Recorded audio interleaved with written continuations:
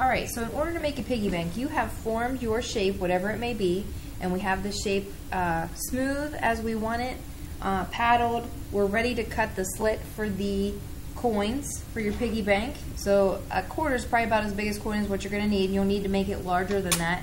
And then we're also going to cut a hole in the bottom so you're able to get your money back out. And then you have to put some type of foot on the bottom because, as you can see, these kind of weevil around a lot, and you don't want them to fall over because they could break. So we will start with the slit on the top. Now you don't have to have your piggy bank like this. You could turn it to the side. It's totally up to you. You could turn it into a figurine. But what you want to do, flip this around so we can see. At the top here, you're going to take your coin, and what you're going to do with the coin is you're going to kind of just roll it across, okay, like that, to give you an idea of how big you want the slit to be. And you want to try and kind of center it. If you make a mistake, you can always take that out. Okay, and then what you're going to do is hold the coin, and you're just going to kind of cut around it. Because keeping in mind that the clay shrinks as it dries. And you want to try and get it as rectangular as you can.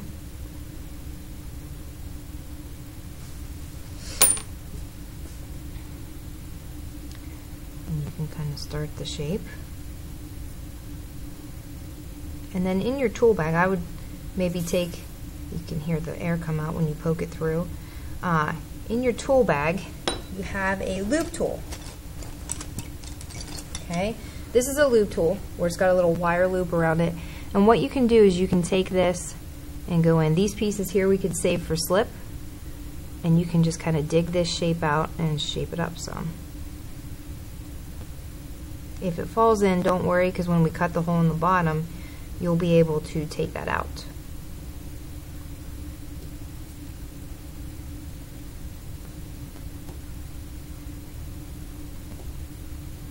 You want to try and clean this up as much as you can, because these little pieces of clay, if you leave them there, they will become sharp and solid. Okay, so you might want to get a paintbrush or a sponge. You can just take a wet paintbrush and just kind of smooth those areas out. Now some people have said, well, what if I have $1? Well, piggy banks don't have a dollar slot usually. What you do is you just fold it up, and you want to double check that the coin's going to fit in there, and it does. And then make sure that you give me my coin back. And then the next thing that you'll do is flip this over on the bottom, and then we're ready to do the hole for the bottom.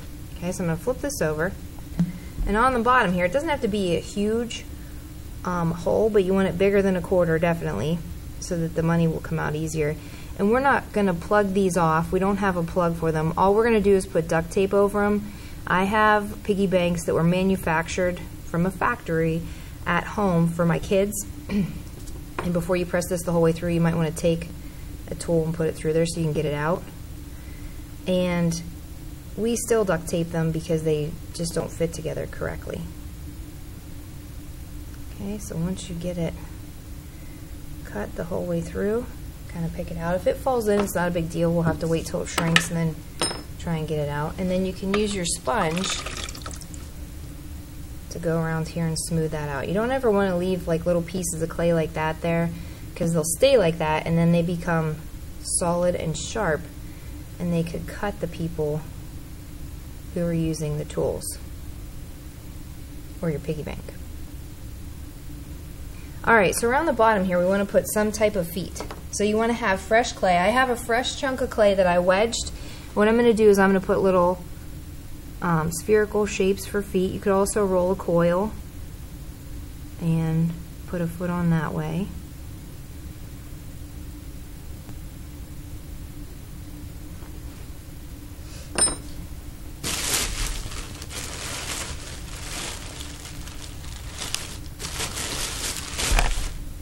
So I'm going to just take and make 4 balls of clay. So to do that, what I do, And when you roll the coil, you want to roll it out on just the plain table, not on canvas, because it'll take some of the moisture out of the coil.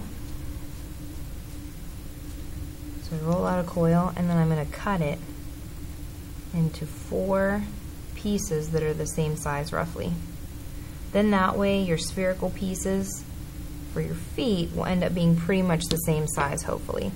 Then you just roll them into little spheres. They could be bigger than this. They don't have to be this small.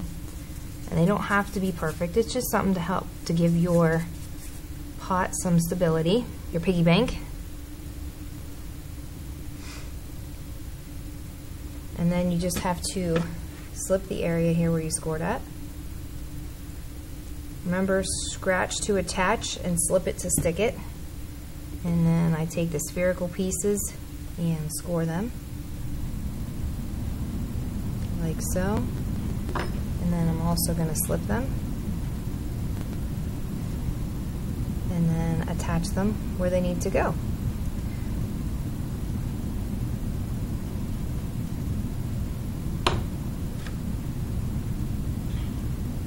When you attach them, you can't just sit them down like that because they will fall off. You want to make sure that you get a good connection, and also that you clean the slip up around them. So you want to make sure that you kind of push them in a little bit.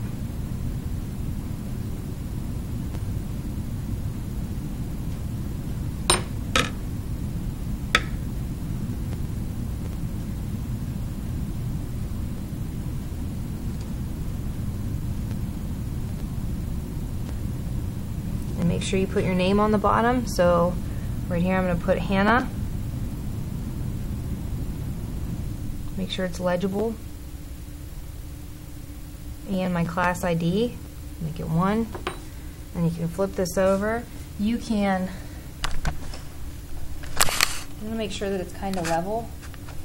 So in order to do that, you want to kind of get down and pound it just a little bit like that. And you can take a brush and kind of clean the slip up some. Some people want to put designs on them. If you're one of those people, now would be the time to put a design on it.